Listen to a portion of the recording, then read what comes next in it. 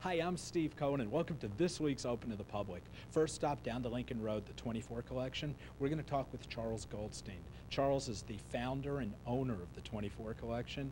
We'll find out why, after 20 years in the Bal Harbour shops, he decided to call Lincoln Road home. Second stop, we're going to talk with legendary music producer Tom Dowd. I had the honor of going to an event at Julio Iglesias' house that was honoring Tom Dowd. Everyone in the music industry was there, from Julio to Barry Gibbs. All the important people on the technical end were there honoring this legend of the music industry. We'll talk with Tom and give you a little insight about history from the mid-40s to the mid-90s. Finally, we'll end up back on Lincoln Road. Artist Barry Massin. You may know his dad, Gene Massin. Barry works with coconuts, coconut trees, palm trees, real interesting works of art. We'll talk with Barry, find out how he got interested in that. All of that on this week's Open to the Public.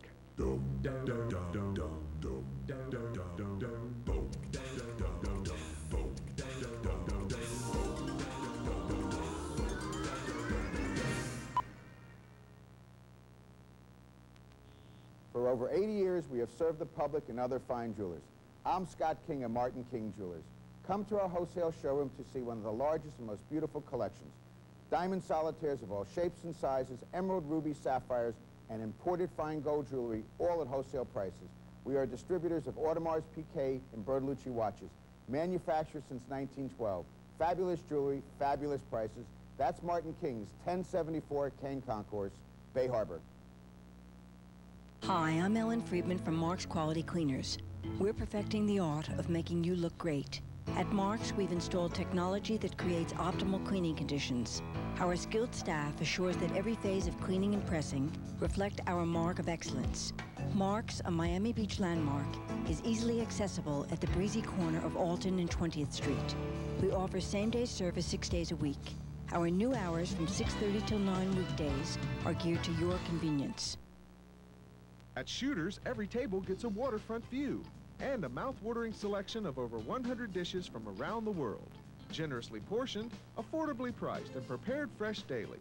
Served dockside or inside at Shooters, like Shooters' signature salads and pastas, Alaskan crab legs, stone crabs, fresh daily catch, and barbecued ribs. Bring your appetite. Bring your bathing suit. You can even bring your boat to South Florida's favorite eating and drinking experience in North Miami Beach, Shooters.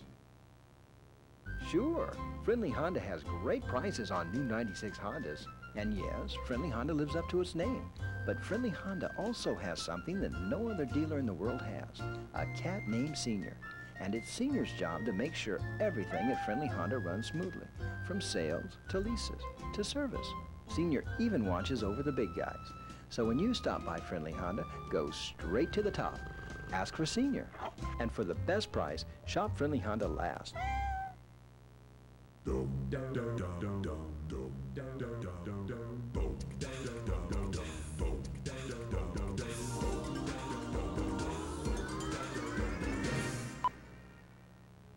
Charles Goldstein, founder and president of the 24 collection, has a reputation as being a retailing visionary. Yet you started the 24 collection as an art collection? Originally, 21 years ago, we opened as an art collection. And let's go through a little history for the people at home. You old-timers are going to remember the 24 collection, 24th Street, 2nd Avenue. Right. Then Bal Harbour for 20 years. Correct. Now Lincoln Road. Why Lincoln Road? Lincoln Road for 2 weeks. The move to Lincoln Road was, prompted by a lot of thought, a lot of research. We found that our customers actually were beginning to patronize it and frequent it even more frequently than the shopping mall and the entertainment of the area. And it was an economic opportunity to secure this space, which was more than twice as large as our Bal Harbour facility. And With all the construction going on, and you people at home, you'll know where it is. It's on Meridian Avenue and Lincoln Road. You may have seen some of the cute signs while you walk down Lincoln Road or ride down Lincoln Road like I was doing. We're under construction if our contractor gets us done on time and things like that. If he concentrates. That's why they're a contractor. I mean, you took a chance on Lincoln Road here, didn't you? Do you like to gamble? Well, most real retailers do if they're doing something other than, you know, cookie cutters and nuts and bolts. When you're into fashion, and the more fashion varies from the mainstream, the more risk-taking is involved. You also like taking risks. I mean, when you started the 24 collection, you start out with some unknown designers, and these are some pretty good names at this point. Who are some of the people that started at the 24 collection that were really not very well known here in the States that are now household names? We introduced to, at least to Florida, if not to a larger section of the country, designers such as Armani, Versace, Ferré, Prada, Americans like Zoran. We did his first trunk show ever. Robert Lee Morris, David Yurman, and a host of others. There were no biggies in there, were there? I mean, no one could spell their names then. And don't test me now to see if I can spell them now, because that's not my bag. The hot designers now, the hot people that you're featuring at the 24 collection now that aren't household names at this point. Most of them are names that I can hardly pronounce as well, though we do have a few, such as Emilio Pucci, who's enjoying a renaissance, similarly to as is Lincoln Road. In Pucci, we represent exclusively in South Florida, and as is 90% of the merchandise in the store is ours alone in this market. You won't find it elsewhere. You have a reputation as a visionary, as being able to see some talent coming up. What do you look for? It's not a conscious, documented. You just see it and you like it. You know something tickles you and you say, "This is good." Not scientific, exactly. Kind of like some interviewing sometimes. People, you know, study and study and study, and all of a sudden you just go out there and you talk and you have a good time, and it's fun. Same thing as far as fashion retailing. Well, I don't have any experience at interviewing, so I can't speak with authority on that. Okay. This building. Yes, what a fabulous building. And you people at home, you come into the building, it was a Rite Aid drugstore. Prior to that, I remember it was a Medco drugstore. I also remember the men's shop that was here. And what, it started out as a Chrysler dealership in the 30s? In 1930, opened as a Chrysler automobile dealership. The architect for the building was in that era one of the most preeminent. Did other facilities such as the Astor Hotel that's enjoyed also a renaissance, and the Atlantic Towers, 600 Lincoln Road, and a number of other beautiful. Well, who was the architect? His name is Henderson, something Henderson, and but he's in all of the books that are deal with that Deco era. Now you start building out, and you find a lot of treasures in here. Tell us some of the surprises that you found. Oh, we found milk bottles from the early 30s that not many people would recognize, that required the paper tops and the wire around them. And as we opened up walls, we found restroom facilities that hadn't been used and touched in 30 years. But more importantly, we found a treasure of a building, the ceiling. Yeah, I mean, I look at the ceilings, and this ceiling had 2 false ceilings over it? It had 2.5 ceilings below it, and it had been mutilated where they had punctured it to hang the other ceilings, and it's still not quite complete. The skylight is still underway with new grills to be coming in. And the floor was covered with some of the ugliest vinyl tile that anybody had ever invented, and they worked over a week to remove it and to try to restore what was here. And most people, I mean, just so you people at home understand, you were born here in Miami. Yes, sir. That's very unusual. Very few people born here in Miami. But you grew up where, in South Florida, but in the Palm Beach area? Well, very few people of my vintage were born here. Born here. My family moved as far north as they had funds left to go after the Florida real estate boom, and that was West Palm Beach. Okay, well, we're glad you're part of South Florida, and we're glad to have you here on Lincoln Road. Continued success with the 24 collection.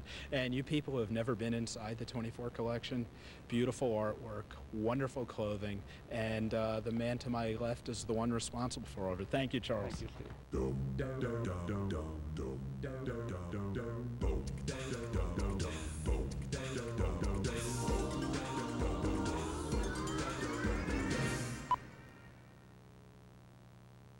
Hey, Barry, what's the story? The story's this. Nobody beats Bach. Take a look at this. Diamond tennis bracelets from $99. 1 carat diamond engagement rings from $9.95. Thousands of gold chains, bracelets, rings, earrings, new and used Rolexes and other fine brands. And thousands of Seikos up to 60% off. So if you're selling, buying, fixing, sizing, bargain hunting, or customizing, nobody beats Bach. At Shooters, every table gets a waterfront view and a mouth-watering selection of over 100 dishes from around the world. Generously portioned, affordably priced, and prepared fresh daily. Served dockside or inside at Shooters, like Shooters' signature salads and pastas, Alaskan crab legs, stone crabs, fresh daily catch, and barbecued ribs. Bring your appetite. Bring your bathing suit. You can even bring your boat to South Florida's favorite eating and drinking experience in North Miami Beach, Shooters. Sure, Friendly Honda has great prices on new 96 Hondas. And yes, Friendly Honda lives up to its name. But Friendly Honda also has something that no other dealer in the world has, a cat named Senior. And it's Senior's job to make sure everything at Friendly Honda runs smoothly, from sales to leases to service. Senior even watches over the big guys. So when you stop by Friendly Honda, go straight to the top. Ask for Senior. And for the best price, shop Friendly Honda last. You're injured in an accident. You see a doctor. You're out of work. Then what? You probably need some sound legal advice. At Cohen & Cohen, we've been helping accident victims since 1970. If you've been injured in any type of accident, what are you waiting for? Pick up the phone and call Cohen & Cohen now for answers regarding your legal rights.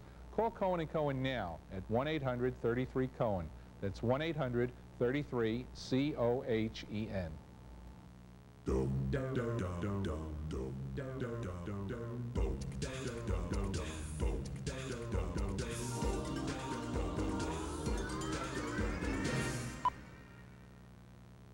Last time I was with the rock and roll music legend Tom Dowd. We're talking about the rock and roll industry, and there is so much history around that happened. We need to talk about history. First off, let's go through the man is 71 years young, and I say that, I mean, you were energetic. You were, there's a lot of rebellion in you still. Yeah, I'm a loudmouth, and I'm not afraid. You sure you're not nicknamed Bubba? I mean, no, and it's not Billy Tom either. But no, I'm not afraid to speak my piece. I have opinions, and whether they're right or wrong, I'm not afraid to express them. And if somebody wants to criticize them, I'm not going to stand up and fight. I just say what I think, and I hope that somebody hears me and agrees with me. And if they don't, I don't feel badly. You learn more from making a mistake than being right all the time. What was it? You only get your feet wet if you make a mistake. You don't die, nothing else happens, so you just get your feet wet. Exactly. The most potent weapon in the history of mankind, the nuclear bomb, the atom bomb. You were involved in the development of that in the Manhattan Project? 4.5 years from the day I graduated high school in 1942, June, until they released me in December of 1946. That's 4.5 years. I spent 4 years in Columbia University in the physics laboratory, in Pupine Physics Laboratory, working with James Rainwater, John Ray Dunning and William Havens. Rainwater went on to win a Nobel Peace Prize in 1978. There's an Nobel Physics Prize, excuse me. There's an interesting quote you mentioned to me about Rainwater when he received, because this man to my right, who I can call you a rocket scientist, I literally mean it almost. This man to my right, you don't have a college degree. No, I do And not. Rainwater, in accepting the Nobel Prize in Physics, tell the people at home his quote. All right. Jim Rainwater was part Indian. He was from California. He had attended California Institute of Technology and moved to Columbia University in 1939-40 to work with John Ray Dunning and William Havens on duplicating Niels Bohr's experiment on heavy water, hydrogen, deuterium, and separating an atom. And his thesis and Havens' thesis were on that process. When I knew them, it was Jim and Bill. They had doctor's degrees, but they could not be called doctors because their papers hadn't been published yet for security reasons. In 1978, James Rainwater shared a Nobel Prize in Physics for a paper he wrote in 1953 that could not be published in 1953 for security reasons. And what were his comments when he received the prize? And when Jim accepted the award, he said, "Ladies and gentlemen, I thank you. I accept this award. It is most gracious. The fact that you agree that I was correct in 1953 gives me more confidence because I have since developed more theories that I can't tell you about yet." Now, for the same reasons, you never got a college degree because you were working, when you were trying to get back into New York City College, there were 98 elements or 96 elements, and you've already discovered another 5 elements, yet, for security reasons. The nucleonics, the neutron beam spectrography that I was doing, we had substantiated permutations on elements up to 101, 102, and we were on the trail of 103. We were getting ready to document it.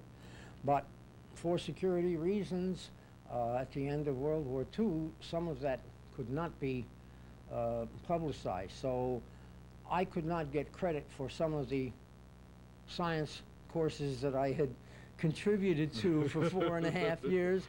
And if I went back to Columbia or CCNY, I would have to take Physics 1 and Chemistry 1, and the people that I was being instructed by were lying through their teeth because they were with me when we proved 99, 100, 101, and 102 existed. So I said, to heck with that, and I quit. I mean, if for you people at home who may be in your teens, we have a lot of kids watch us, and the older people, I mean, you've lived through all of this history. What's the most memorable part of history? What decade, what year? Is there a decade that you remember most that had its greatest influence on you or impact on you? Looking back, I would have to pick the 60s. What about the 60s? The 60s is when the social revolution and the music revolution transcended all barriers that we had known or that I had been raised with, or people 10 years my senior had been raised with. And there was a new horizon. Rocket scientists were becoming more popular. They acceptable, right? Yeah, they weren't looked on as people with horns or green skins. We were getting more into integration in the entire United States, and along with that, American music was being fed back to the American public, but with a different accent, an English accent. Mm-hmm. Because Americans didn't understand some of the things black people say when they talk about things fast and talk funny like that. And if it came back to you in terms of Chaucer or Marlowe, you were delighted to hear the same epitaph printed with an English accent. And all they were doing was taking your money. Ta-ta. Most memorable person that you've worked with? I mean, there's someone that really knocked your socks off to work with? No. If I had only been in the business a few years, I could say that. I have to go by decades. I have to say Charlie Parker, Dizzy Gillespie in the 40s. What about the 50s? Just names. The 50s, I have to say, I can't avoid Ray Charles, my God, or a Bobby Darin. The 60s, I have to say Eric Clapton, Cream. The 70s. Aretha Franklin. Aretha. Exactly. And then into the 70s, By now, I'm into Duane Allman, the Allman Brothers, Lynyrd Skynyrd, Derek and the Dominoes, which is another version of Eric Clapton. We get into the 80s, and I get into Eddie Money, Kenny Loggins, Dexy's Midnight Runner. And I get into the 90s, and I'm back on the Allman Brothers and an artist for Alligator named Tinsley Ellis and Papa Chubby. I mean, it's ongoing. It's constant. It's perpetual. The future of the music industry. Depends on the young people.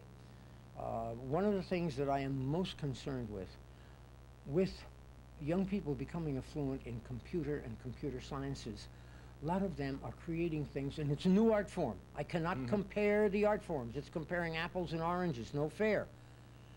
There are young people who are computer proficient that have lyrics and music in their minds that can't play an instrument, that can compose magnificent records on a computer. And that is not to be equated to or compared to the people who are fluent at playing an instrument and writing songs, and that's a different entity. And the future of music, to me, is the young people melding these two sciences into one. And particularly here in South Florida, South Florida reminds me of the New York I grew up in the 30s. With it being the melting pot. With it being a melting pot where we had German, Russian, Italian, every kind of immigrant in life. Down here, Americans say, oh yeah, they're all Spanish. The hell you say. They're not all Spanish. There are 25 countries down there that speak Spanish, and there's one that speaks Portuguese. And every one of them is different from the other. And they all have a cultural contribution and a trademark. And it's going to be a melting pot where American blues, jazz, native Indian Florida music, and these different inputs merge. And that is going to be the future. And you're not going to be able to replicate it anywhere else in the United States except in Florida. Well, let me say this. I think the future is in good hands. If the young people of today, with all that talent, all the abilities they have some guidance from some people like Tom Dowd. Thank you, Tom. I thank you. That's very kind. Thank you.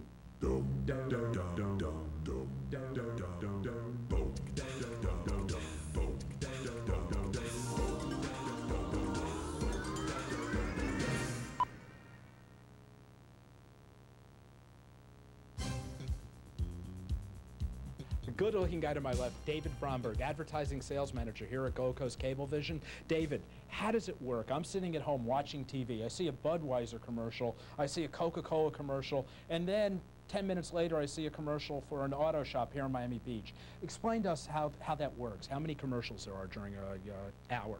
Actually, what you have is there's 15 different networks that are available for local advertisers, and they range from an ESPN and a CNN to an MTV or an A&E and Discovery. And what is available is 2 minutes per hour on each channel for local businesses to promote their goods and services. So someone like myself who's been here 40 years, when the season comes, it gets real busy. So there's not as much advertising time available. So if you want to advertise, you need to do it now, don't you? Right. Gold Coast Cablevision reaches 60,000 households, which is about 120,000 or more people. You can reach those people very easily on television because most of them watch TV daily. Now, what about doing a commercial? Everyone thinks at home that it costs a lot of money and that the people doing it aren't experts. There are some good people out there, aren't there? Some great people out there. Actually, as you say, the people that produce Open to the Public will actually produce your commercial. Ralph Budd, Eleanor Ho, exactly. The same team? The same people. It's a small world. I mean, so you people at home, I don't want you going out trying to produce Open to the Public. I want you to go out there, produce a terrific commercial for your business, advertise here on Gold Coast Cablevision. How do they get a hold of you? It's very easy. Just call 861-6533, extension 3200, and what we'll do is we'll send a salesperson out, not to hard sell, but just to talk to you about your business and see if they can help you and we can help you be more successful. David Bromberg, advertising sales manager here at Gold Coast Cablevision. The man knows everything about advertising on cable. Thank you, David. Thanks, Steve.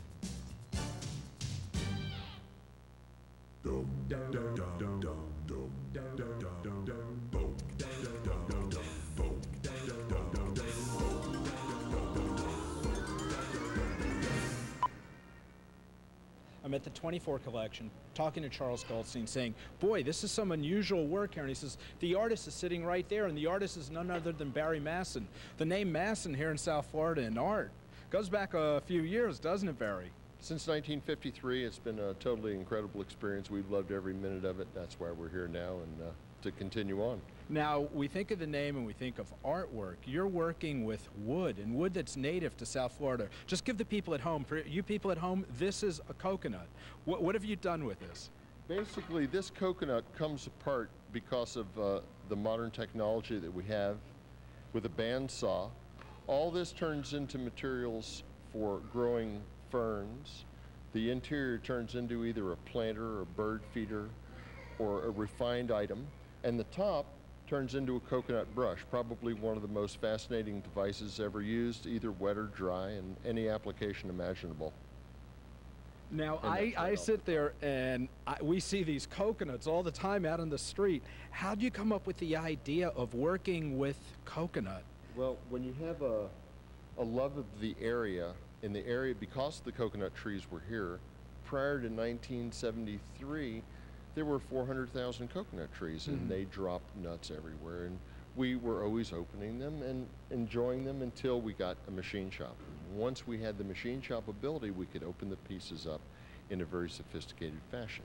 And by doing so, all sorts of spin-off products Now let's talk about the tree. I mean, I'm sitting here and I'm looking at these items here and I'm saying, boy, this must be one of them South American hardwoods. What are all of these canes and various artworks made out of? We live in the westernmost portion of the Caribbean. Things that grow in the Caribbean grow in South Florida. There's actually a line that goes across from Martin County to Fort Myers, and we're in the South Zone. So these are actually coconut palm and royal palm and black palm, and it's some of the most intriguing material I've ever seen in my life. This beautiful wood is coconut palm and royal palm? The outside edge of the tree. Okay, and let's show. Here's the tree. So you're talking about only this outside, like 2 or 3 inches of the tree? That would be it. And the rest form tubes that feed the heart. And if you focus on this book called Useful Palms of the World, it'll give you an idea. The book is about 2 inches thick, and the first 4 pages are keywords that go from A to Z that tell the uses of the palm tree. And this is a perfect example of some of its uses here at the moment. We've barely scratched the surface, and it's gorgeous. Why the coconut tree? Why did you decide to work, or palm trees? Why did you decide to work with them?